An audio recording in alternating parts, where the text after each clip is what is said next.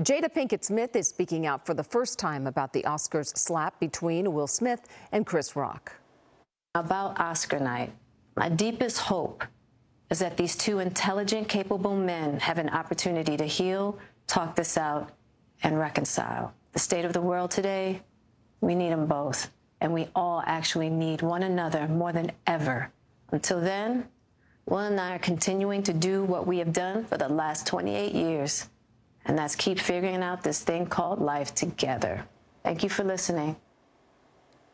Pinkett Smith then spent the remaining time on her Red Table Talk show to discuss alopecia, a condition she has openly struggled with. Will Smith has been banned from the Academy Awards for the next 10 years over that slap.